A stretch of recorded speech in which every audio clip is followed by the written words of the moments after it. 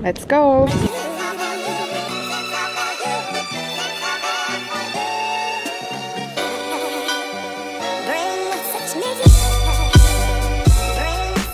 Welcome to days 4 to 6 of our trip. By this point in our journey, we're feeling pretty comfortable with the Japan train system. We are definitely more comfortable with the JR line, but we're getting used to learning how to use the local train lines as well.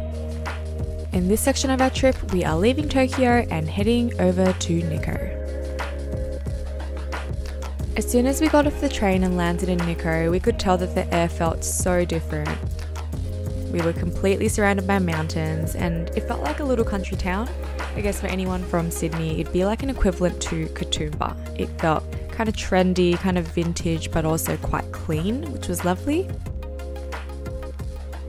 It's so funny, looking back now in hindsight, Nikko feels like a lifetime ago, it feels like months ago, but it was only like a week ago. And Nikko was days 4 to 6 of our trip, and it's crazy to think that we had squeezed in that much just in the first week. We feel like we'd lived a month.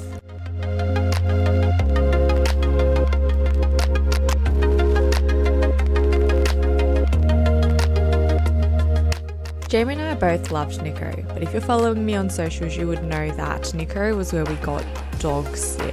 It was like a bit of a rest stop for us. It was unpleasant, but at the same time, we kicked it really quickly, so we're very grateful for that. Luckily our room was already clean when we got there, which we got to do an early check-in. I just feel so bad that he's so unwell. Just need to make sure he's okay. I think that's the most important thing. I literally had one job and I'm lost. It's really beautiful here in Nikko. The vibe here is completely different to Tokyo. We made it! We're alive! Line Dior grocery shops.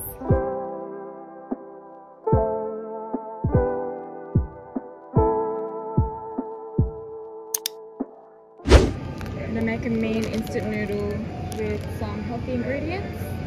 This is a section I was searching for. Honestly, such a huge range of noodles. It's really, really hard to know what to choose. You get a bit of decision paralysis. This one actually looks really yummy. Guys, I've got the essentials. Got some instant noodles, got some snackies, and I'm gonna head back home now. Jamie and I were saying that when we got here it felt a lot cooler than it did in Tokyo, and it really does. The breeze here is really nice. It's probably around like 24 degrees right now. People have told me that Japan's really expensive to travel to, and then people have said that it's like the summer's really disgustingly hot. I am pleasantly surprised in the fact that it's lovely. It's not too hot, I find. Maybe because I'm an Aussie that grew up out west. And I don't think it's too expensive either. Good stuff. Welcome to day 2 of Nikko, which was day 5 of our trip. As you guys know, Jamie was unwell yesterday, and today was a day that I would gradually fall really sick. So stay tuned for that.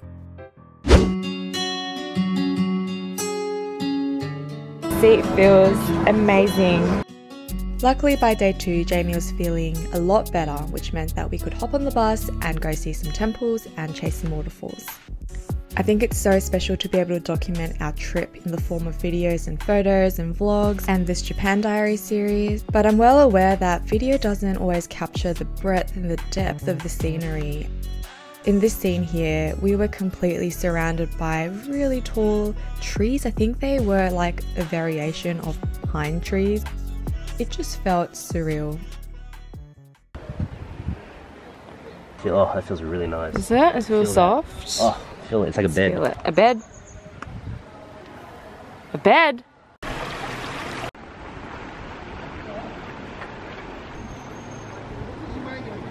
So I read online a little bit about like temple fatigue, and I definitely got that a little bit later in our trip, but at this point I'm still ecstatic and excited to see this gorgeous temple in Nikko.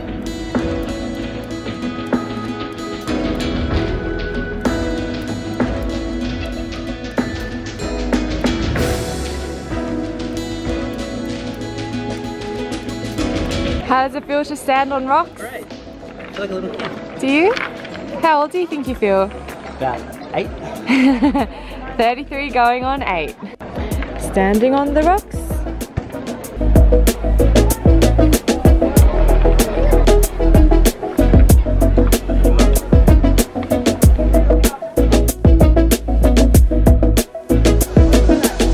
We were here on a Tuesday and there was a really cute school excursion. I think there might have been a couple of schools, and so even on a weekday it was quite busy, which was also really nice.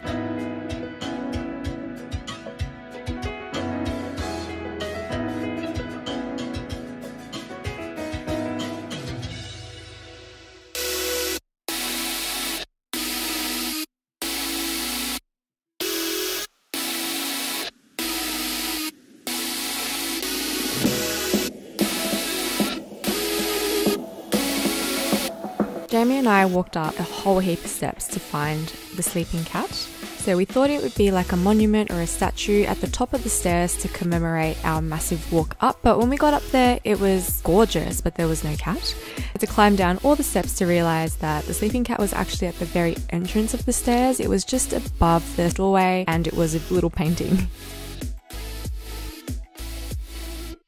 I think it's cool that it motivated us to walk all those steps, and a little bit sad that there was nothing at the top that we were really excited about apart from the gobsmacking view.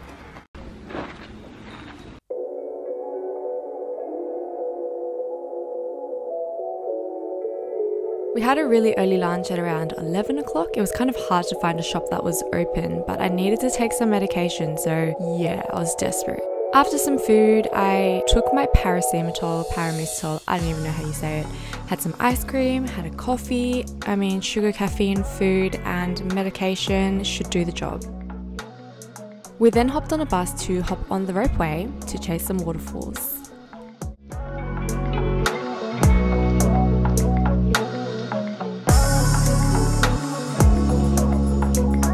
The ropeway was cool. I mean, I thought it was like unique to Nikko, but as the trip went on, we realised that if there's a mountain, there's probably going to be a ropeway.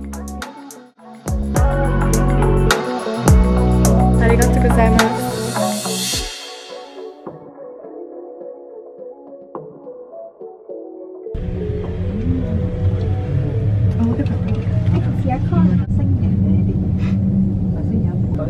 Why are we slowing down? Because we're doing it.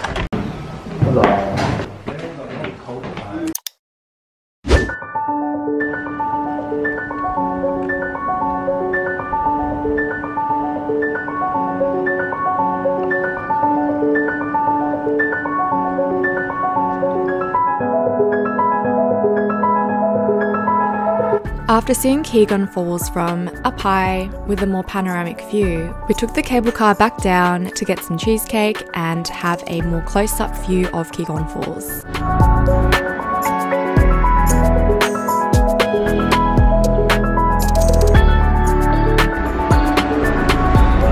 There's always 2 types of cheesecake. One made out of pound cake, and there's always the one made out of like the actual creamy.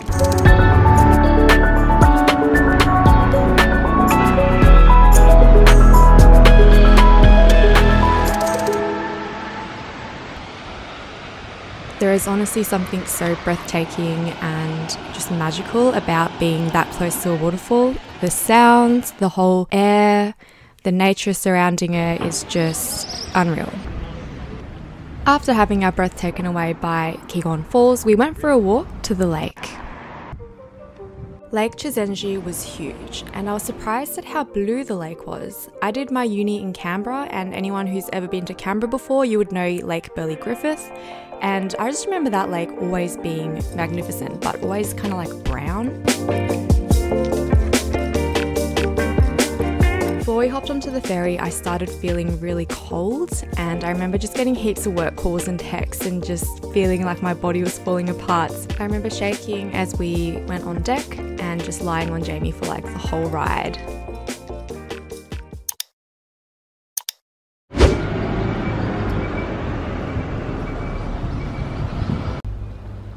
That's a good one.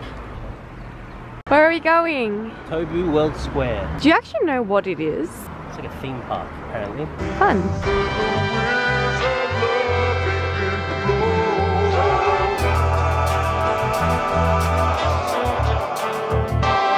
you excited? I is looking like a hobo. She looks very unhappy. That's actually. Why are you frowning? There's so many things to smile about.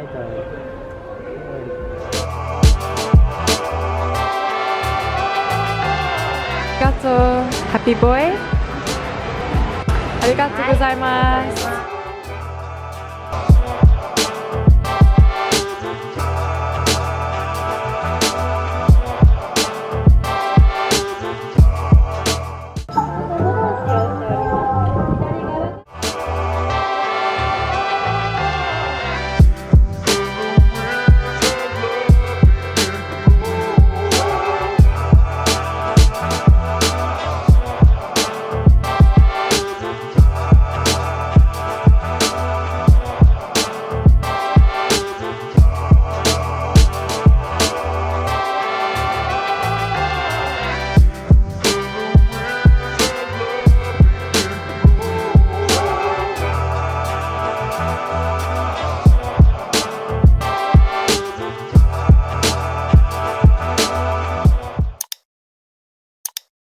Have a getaway close by. I think Vaucluse is probably the perfect mix in that respect. Yeah. So where are we going?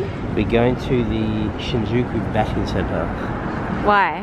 We're going to go for a few swings in the baseball pen. Nice. Because I played it in the video game. Now I'm dead set on it. Amazing. I'm reliving my video game childhood memories here. So. It's amazing.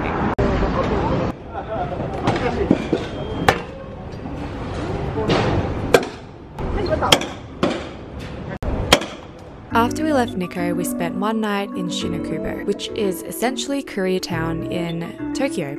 So we had to have Korean food for dinner.